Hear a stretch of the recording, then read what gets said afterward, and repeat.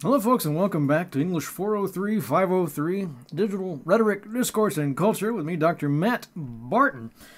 And in this lecture, we'll be covering Jenkins, Henry Jenkins, a couple of his books. I'll just show them here to you. Now, I highly recommend that you read these. I know the video was fun, but if you like the video, you're going to love these books because he does a lot more, goes into a lot more detail. Now, you might have seen these books in other classes. They're pretty popular, just for the general public, actually. They're good airport reading, airline reading, airplane reading. Convergence Culture. When did this one come out? I think this might, 2007, I guess. Where old and new media collide, and a little more recently, spreadable media, creating value and meaning in a network culture. He's got a couple of co-authors on these. And just two. He's done other books, but he's a pretty well-known scholar and commentator on all things digital. You start talking about digital rhetoric. The name Henry Jenkins will come up relatively quickly. How is all this stuff changing our culture? How are we different today? How is life in America, at least, different today than it was back in 1995 or even 2005? I mean, I think sometimes we're kind of oblivious because we're kind of in the middle of it. But all these huge changes taking place all around us. So the thing I like about Jenkins is he kind of gives us that big picture view. And you can agree, disagree, that's fine. But the key, I think, is just to be thinking, trying to make ourselves a little more mindful and aware of all these changes. Not just technology, but culture. Okay, so he's got a lot in this video, and we could talk about this for hours, but I'll try to speed through it and just kind of give you the highlights or some of the more necessary background info you might need to really fully grok, if you will, Jenkins.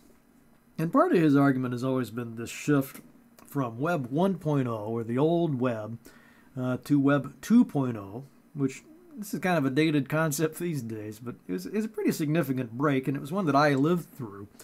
This was really, when I was in college was when we were making this transition from Web 1.0 to Web 2.0. And what that meant was that when I was in college, I went to college in 1995 was when I started. And yes, you might hear a little bit about the internet here and there, but it's this very academic, sort of geeky thing. It's like something computer folks did. It didn't seem to have much to do with real life at all, right? I mean, it's just this sort of you might use it if you were working on a research paper, you wanted to pull some data from some kind of government organization or whatever. But it was, let me just put it this way. It was always kind of a big deal, and you'd hear it on the news. They'd actually cover this on the mainstream news, and when they'd say some, ketchup, Heinz, I remember this one, Heinz Ketchup Company has a website now. It's like, wow, why does Heinz need a website just for ketchup?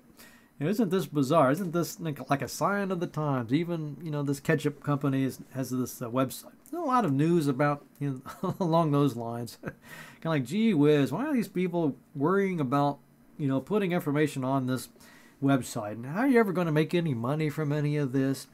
People are just very skeptical. They didn't see how it applied to, again, everyday life at all. And part of the reason for that was just the difficulty involved. All right, so if I wanted to put, I had a good friend of mine in college who was a poet, and it was a really big deal. She was very, I guess, tech savvy because she was able to put her poems, she's able to make her own website and put her poems up on that website. And everybody that she told about this is just like, wow, that's incredible. I didn't realize you were like so technologically advanced. And it really was. I mean, back then she had to know about this HTML tags and even JavaScript. And, it was just not something for everybody. You really had to be dedicated. It took a lot of, education. She had to educate herself on how to do all that stuff. And it was impressive. But as time went on, it got to be easier and easier to do that sort of thing. GeoCities here. It's kind of a flashback at GeoCities. There was another one, Angel Fire. And a lot of these kind of websites started coming out, web companies. And what they would do is they kind of give you an easy way to make a website just so you could get some content up online. You know, a lot of people would use them for weddings and things. You have like a wedding site or a baby website for your kid or something, kind of celebrate events and things, or put poems on them, you know, as I said. So that started to get easier to do. And of course, MySpace came along, and it had a lot of to do with music. A lot of amateur music artists were using that, you know, to get their band, promote their bands and follow their favorite bands and so on.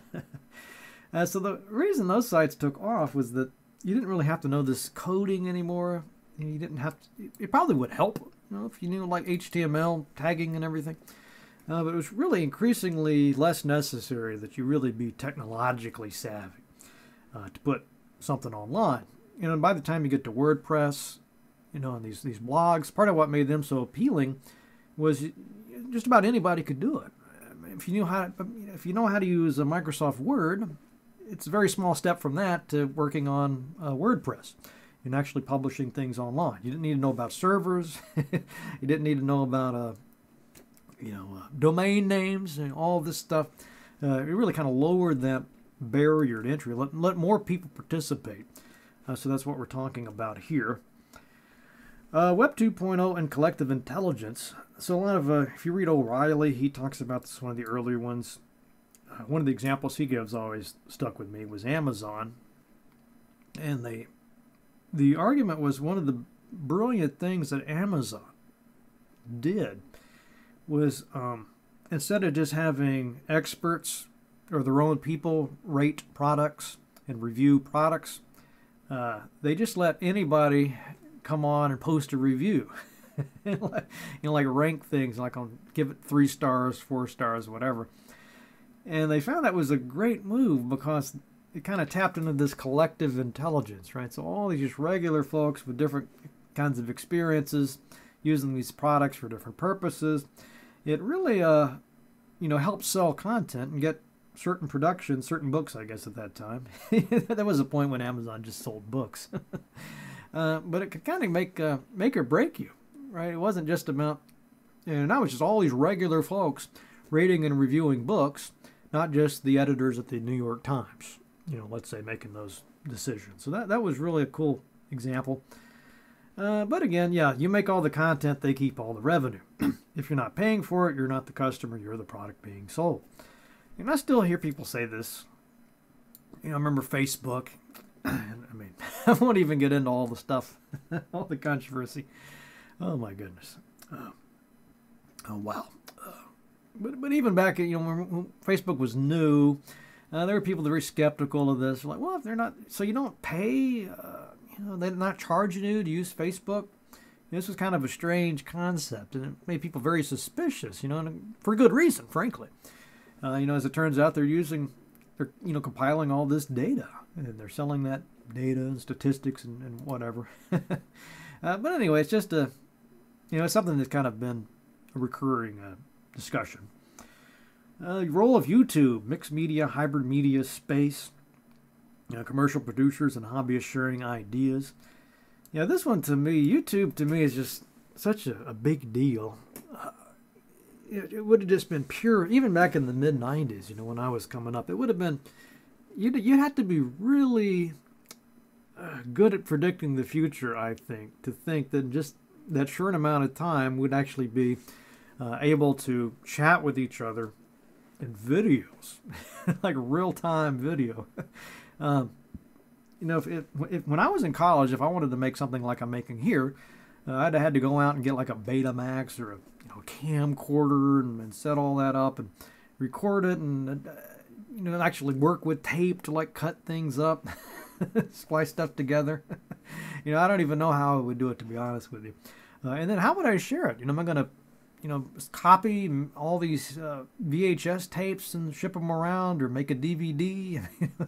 This would have been way beyond my technical expertise, and not to mention the cost of doing this just would have been a non-starter, basically. Whereas YouTube, it just makes it so easy. I think we just almost take this for granted, how cool this thing is, that I could hit this in my computer, make a video, record it all, upload it, boom, you're able to watch it, it just cuts out so much of the cost of that, the knowledge I would need. And I'm not, I'm not a YouTube sponsor here, but you got to admit that's pretty cool that we can do this stuff. Now the downside, though, I guess, is that it does sort of change these dynamics between who gets to produce these things and who gets to control them. What kind of relationship do you have with your audience or your fans? This things like YouTube make a big difference, right? And then same thing with WordPress and fan fiction. If you think about it, I'll give you an example.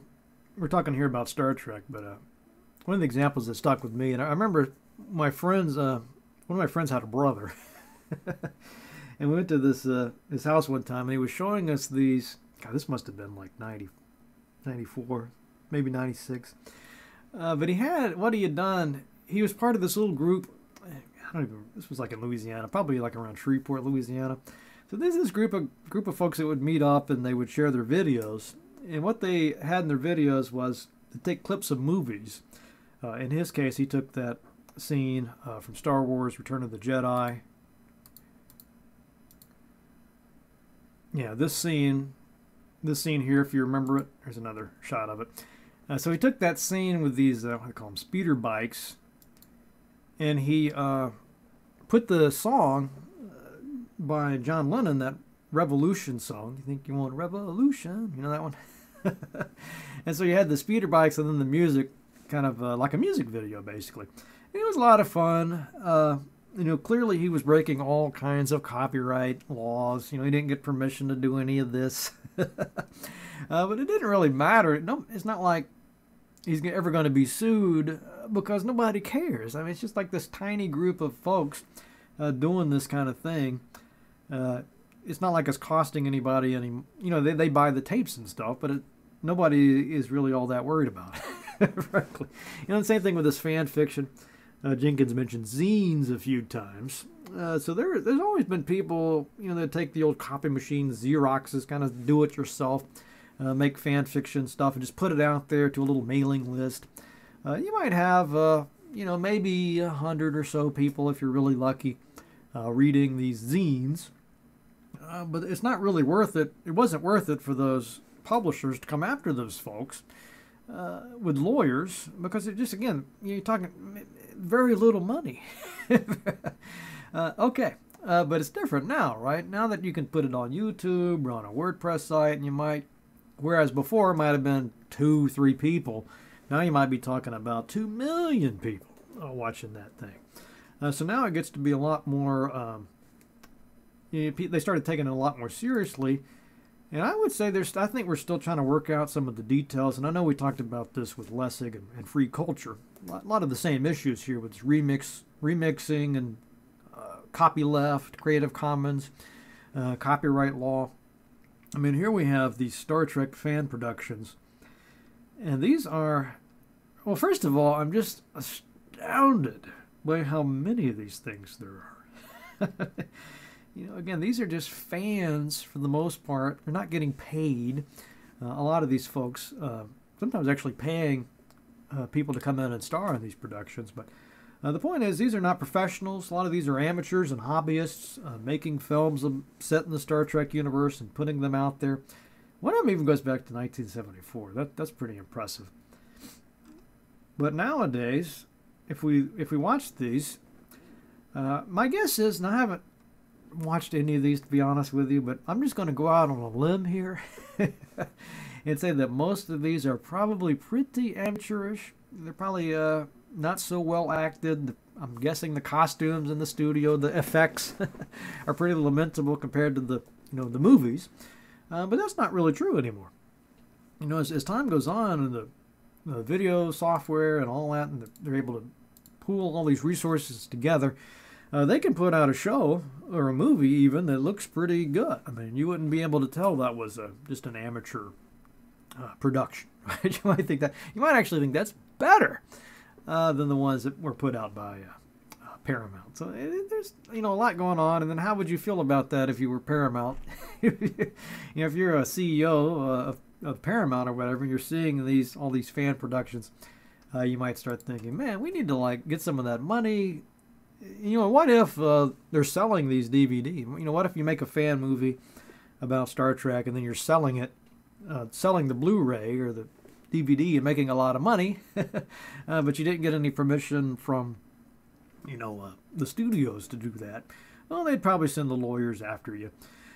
But what if, again, it's not, what if they're not selling it? You know, what if it's just there? They're sort of put it out there for anybody to watch. You know, there's all these things that are still being worked out. But it does shift. The point that I think Jenkins is making is it's kind of shifting the culture from just a few people with a lot of resources and a lot of money, like a big studio like Paramount. So they're not the only ones that can make good content anymore, right? Now you can just have just fans and hobbyists, you know, people that maybe have zero training or connections to studios, but yet they're making things that can compete directly with the studio production. So that's kind of, you can see how this is going to have big impacts on culture going forward. Jenkins also talks a lot about transmedia and synergies. He likes that word a lot.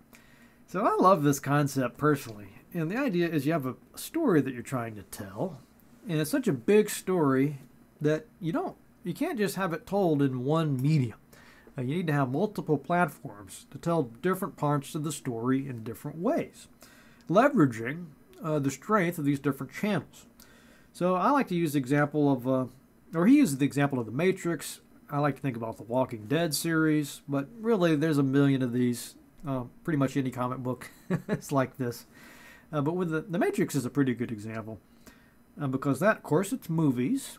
So it starts with the movies. If you want to know about the Matrix, you watch the movies, and that's where a lot of that story gets told. But the Wachowskis also made a game, and there's a manga series, I guess, that goes with this. And the comics and the game, it's not just a rehash of the movies. They actually tell different stories in those comics and in the games that you couldn't get in the movies. So if you want the full story of what happens in the Matrix, now you have to watch the movies, yes, but you also have to read the comics and you have to play that game to fill in all the details. You know, and I'm sure there's other examples we could think of. Hamilton is one that uses the soundtrack.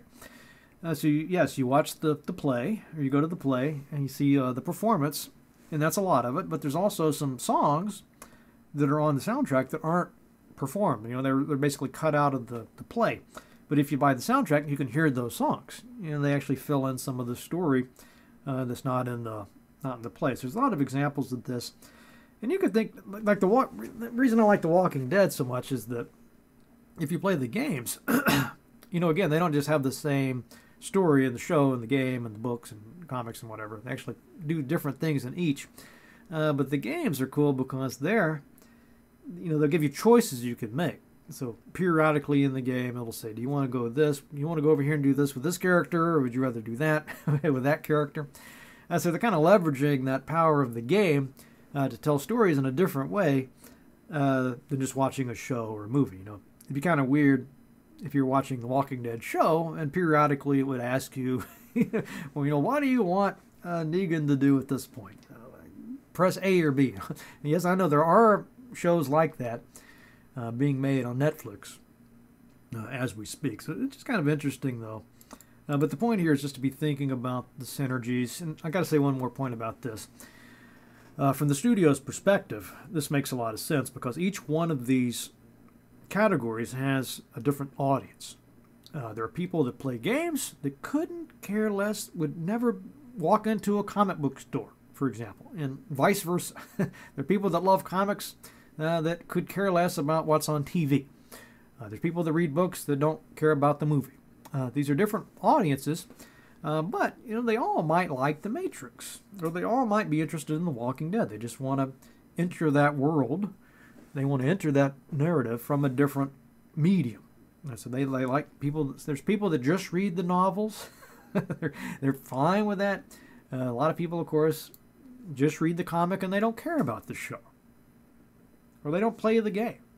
Right? So it's kind of different markets, different demographics, but it all adds up to that big narrative. All right, convergence. He defines convergence, and again, Jenkins thinks this isn't just technology. This is a big change to our whole, at least pop culture.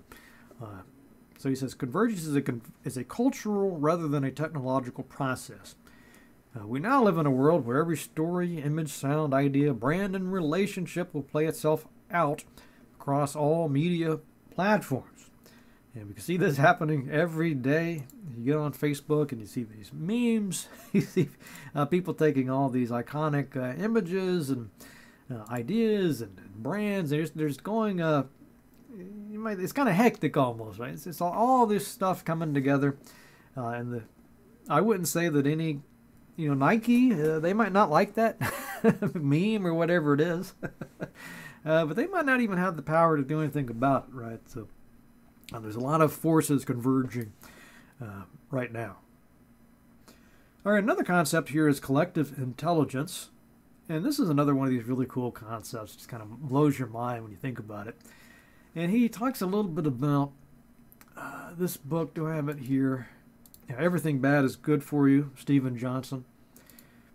One of the things I like about this book, I just have to mention this because it's such a great argument. Johnson says that a lot changed about television when it got to be possible to easily record things and stream things like TiVo, Netflix, services like that. A lot of things began to change about television shows. When I was growing up, you didn't have a way to record anything. If you wanted a VCR, unless you were rich, you went to the video store and you had to rent the movies, and then you had to rent a VCR. People weren't like recording shows on TV and watching them when they wanted to. Again, this began to change, but at least when I was a kid, that was the reality. What that meant was that the TV shows had to be, I don't know about had to be, but just to kind of fit that model, they had to be relatively simple. You just had episodes where you could watch them out of order. So if you missed a week, wasn't a big deal. You're not going to miss out too much. You can just watch the next episode. You'll be fine. So the story arcs and the stuff happening in the episodes was relatively simple. What Johnson says, though, is once it got to be possible to easily record things and watch it, and again, TiVo and, of course, now Netflix, you can really make these shows complicated because if you need to, you can always pause it, you can rewind it, you can watch it 2 or 3 times and pick up on things you didn't notice the first time. So now you get these shows. When I was a kid, you're watching things like A-Team. Or like the old Battlestar Galactica. Oh my God. Very simple, straightforward stories, to put it kindly. Whereas nowadays, you get things like the real, or the good Battlestar Galactica. That's super complex. Or look at Game of Thrones. I mean, my goodness. You practically need to take notes as you're watching this thing to try to keep up with, like, oh my God, who's this again? It's a really intellectually demanding situation. So that's why Stephen Johnson says that, people used to talk about couch potatoes and TV dumbing you down, but things have changed, according to Johnson. Johnson would say if you look at Game of Thrones, shows like that, they're really kind of almost a mental workout. Just trying to keep track of what the heck's going on.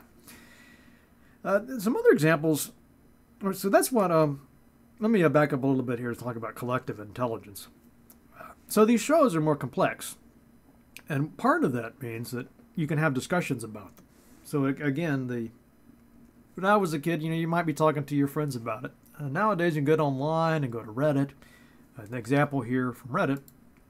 And I won't show you that for just a split second, just to show you that it exists, but I don't want to spoil it. But they're talking about this show, The Squid Game, or Squid Games. Is it Squid Game? Anyway, kind of some mysterious stuff happens in that show. It's not really, everything's not spelled out really clearly. There's some kind of, you watch it and you're like, what's going on with that? So you can get on Reddit and you can see there's like thousands of people that have already joined these discussions, and they're basically trying to argue amongst themselves about what does this mean, or what's happening here, what's season 2 going to be like, and so on and so forth. And they do that with all these shows. Jenkins talks about this Survivor show, if you remember that one. It almost got scientific. I mean, it's like the CIA level of research and investigations they were doing to like try to like using Google satellite images, all of this stuff to try to figure out who's going to be the last one standing or who's going to win this show. So they really kind of pulled all the resources together. And I put games here because this is one that I'm more familiar with. But if you take something like World of Warcraft or an online game of some sort, it can be very intimidating just as an individual, to try to figure out like how do I win this, or what's a good strategy, what's some good, how do I get the best gear, and so on and so forth, or what I'm stuck here at this part, I can't get past this. So a lot of people will get online nowadays because you have all these discussions, you have these walkthroughs that people have produced. You can have, again, Reddit's one that comes up a lot, and you can, or on Steam, the Steam has these discussions that go along with each game, where people talk about, what do you do here? Or here's a problem I'm having there. So they can sort of pool their resources, because maybe not everybody knows, no one person knows everything, but if you got hundreds of people, there's a good chance at least one person out of that crowd knows the answer. So that's kind of how this works. It's the same principles behind Wikipedia, for example. Okay, so to wrap up here, participatory culture then, that's another one of Jenkins' big concepts. For something to be a participatory culture, you need relatively low barriers to artistic expression and civic engagement. So we can check that box for something like YouTube. You could do basically with your phone. You could record a video, upload it to YouTube. It's not all that technologically demanding. Much lower barriers than it would have been back in the 80s or the 90s to make a TV show. Just consider that. It's much easier to make a video these days than it was back then. Same thing with engaging with others about it. Strong support for creating and sharing one's creations. So a good example of this that Jenkins uses is fan fiction. He talks a lot about the Harry Potter phenomenon. He's got pretty good evidence, I think, that for these kids, a lot of them are kids. Some are, a lot of adults too, of course. But they read Harry Potter or some stories they like, and they want to write their own stories, with those characters. And so they get on these fan fiction sites and they post those stories. It's not too hard technologically speaking, but the more important piece here is the informal mentorship. So I think if you think about the difference between being in school and you write this essay for the teacher, the teacher reads it, but that's that's pretty much where it ends, right? Whereas these kids, they can write a fun story and they can put it on the fan fiction site, and then they got all these other fans that are reading it and they're talking about it.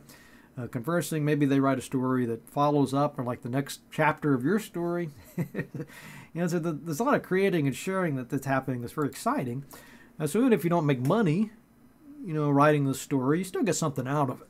Right? You get the comments from other people, you get the feedback. And the mentorship is a really cool piece of this too. I think especially, just as a composition. As an English professor, I love this idea.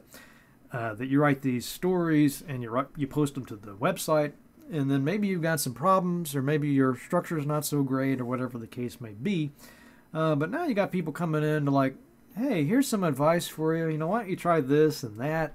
It's kind of this mentorship process, and I think it's probably true that people learn better from that in that way than they would just by a teacher in a classroom giving you some rules for writing, or saying, you did that wrong, X. 10 points, docked. Maybe you'd rather learn how to write, or maybe you could learn to write just one of these sort of informal mentorship programs. We talked about that too with Wikipedia, and how if you want to be a Wikipedia editor, you can get in those discussions and work with people that have been doing it a long time, and they're willing to help you out, help you get started. Give you advice and feedback, and that's really critical. Okay.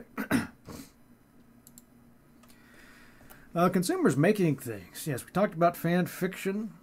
We talked about fan movies. Still kind of mind-boggling. I wanted to add a couple other ones here.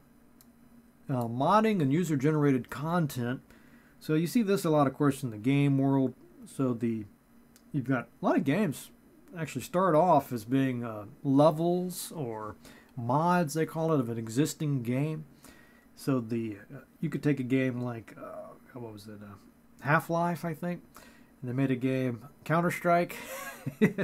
One example. I think I'm remembering that correctly. Could be wrong. But anyway, a lot of these games that come out these days will have they'll call it a modding kit or a construction kit, something like that. You can actually make your own levels or your own stories using that same game engine, and you can share those with your friends. It's kind of exciting to have people to do that, and it's a whole big exploding phenomenon these days. So it's not like just because you're gaming doesn't mean it's all just playing the game. You might actually be creating stuff. So there's like a creative element, production element that wasn't really there before. Machinima, this to come back to our World of Warcraft example, so you could get together with your friends on WoW and say, let's do, I wrote this script for a little story. Let's get together, let's get our characters together, and we'll meet at this certain place, and we'll record this little play that we'll put on. Kind of make a little animated movie, basically, and then put that on YouTube. A lot of people do that sort of thing. It's a lot of fun. But again, it's kind of a creative thing going on there. And then finally, conlangs. This is one of my favorite topics. So you might be aware of, if you watch Game of Thrones, for example, or you watch read Tolkien, or watch Star Trek, they have languages in there, like Klingon and Elvish, Dothraki, and so on and so forth. And these are sort of made-up fictional languages. But a lot of the fans like this stuff so much, they'll actually learn these languages, and then they want to start using them for various purposes in real life. So people might want to get married in Klingon. Or they might want to write a story or translate the Bible. For some reason, happens a lot. Translate the Bible or the Bill of Rights or something into these other, sort of fictional languages. So people are doing that kind of work that, the creators of those conlangs, like the people that created Klingon, probably had no intention of this ever happening, but they probably think it's kind of cool. But a lot of times what happens is you might not have a word for that. The Klingon dictionary probably doesn't have a word for everything you would need to do this wedding ceremony. So the fans have to kind of make up some words sometimes. So that's, again, it's not all just passively consuming things. The fans are actually adding to it, building on it, creating stuff of their own. All right, so some problems and opportunities of all of this. We talked about a few, and if you're a CEO running one of these studios, or you're an author writing things, or making movies, or whatever the case may be, this is kind of a double-edged sword in a lot of ways, right? Because, on the one hand, it's kind of cool if you write this story, you create this universe, and you got all these fans doing stuff with it. You might think, that's really cool, I'm really proud. Look, I did that. On the other hand, you're kind of ceding some control over it, right? Maybe you don't want that particular group over there using your images or using your music or using your game engine to do whatever it is they're doing. A lot of the stuff, frankly, is very inappropriate, not just in terms of not safe for work, but you might just I don't want to be associated I don't want to be associated in any way with that group over there that's trying to use my my stuff, my content. That's, these memes and spoofs and so on and so forth. So there's some issues around that. Obviously, the copyright stuff is just really hectic. We talked about that with Lessig and just how the company might want to say, I don't want you using Klingon. There actually was a lawsuit where they were trying to sue people for using Klingon. And I don't know if it went to the Supreme Court, or it might have actually gone all the way to the Supreme Court. I don't know. But I think they eventually just settled it out of court and said, fine, whatever. It's a language, sure.